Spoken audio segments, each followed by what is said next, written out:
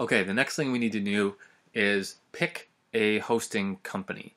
I guess we also need to decide where we're going to buy our domain name, but I'm going to show you a trick to get the domain name for free if you buy a certain hosting package. Now, so let me focus on just the hosting packages, or the hosting company for a minute, and then we'll come back to the domain name.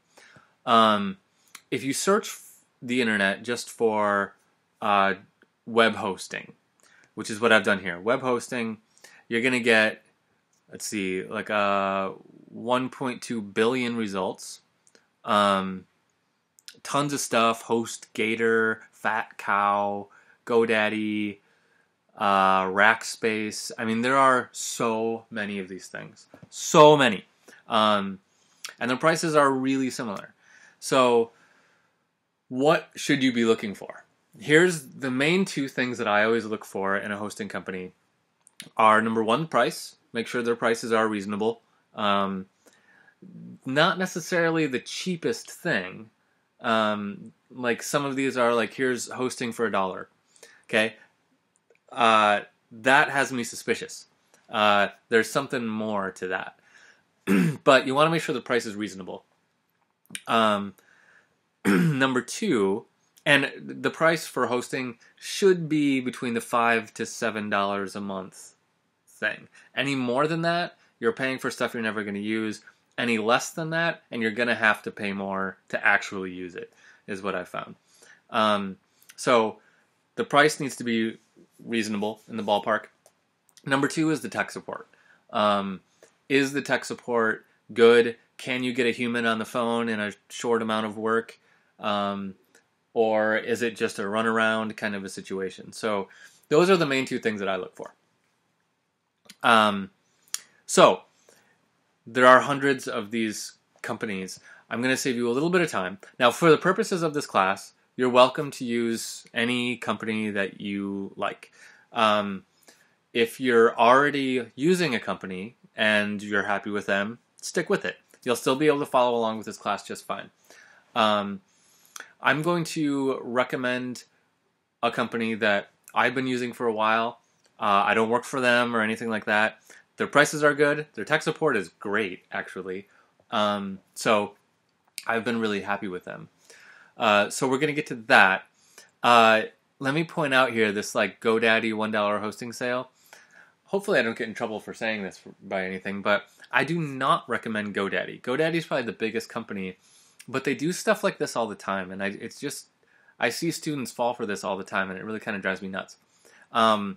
What's happening here is they're going to give you hosting for $1, but then all the little pieces to actually use it, so to like, create an email account, it's going to be another couple bucks, and create an FTP connection is going to be another couple bucks, and there's all these little things that should just come with a hosting account, and anywhere else would be included in one package.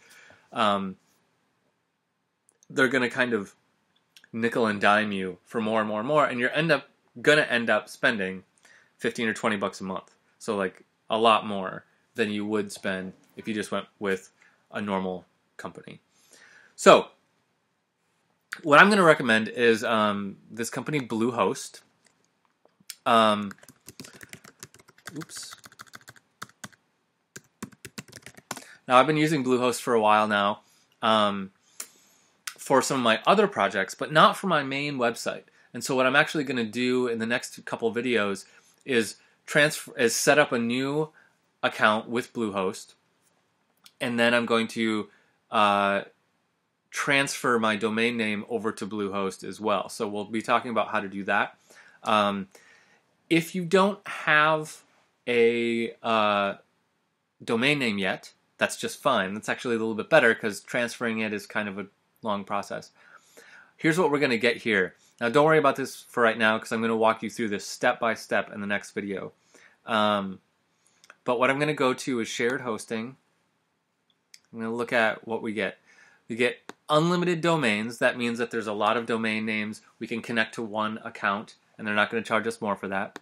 Unlimited storage, which is probably one of the biggest things you look for, is that there's enough storage. you don't actually need a lot of storage in a website.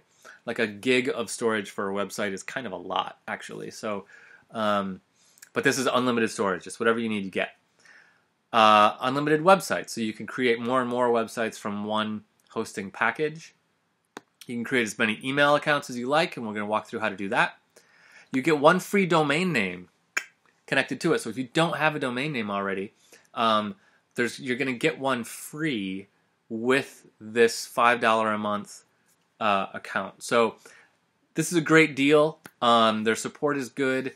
I've been really happy. I've been using them in some of my other projects for 2 or 3 years now, and it's finally time for me to pull the trigger and move my main website over to them, which is what I'm going to be doing in this video.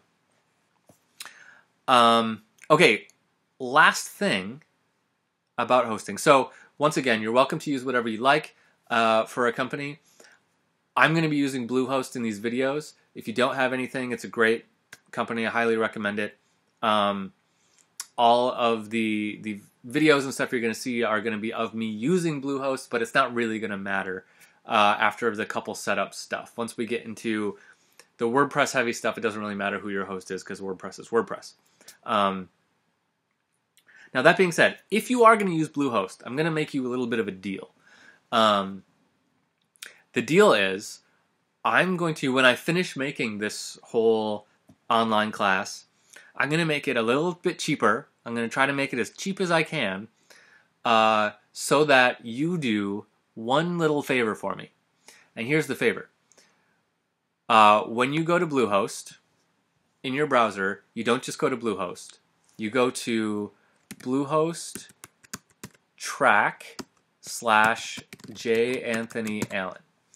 What that's going to do, once you hit return, it's going to take you right back to Bluehost. But what that's going to do is it's going to let Bluehost know that you came from my class. And what that's going to do is they're going to give me a little bit of a kickback. They give me a couple bucks when someone signs up with them. And just to completely reiterate, lay everything on the table here, you do not have to use Bluehost to get the most out of this class.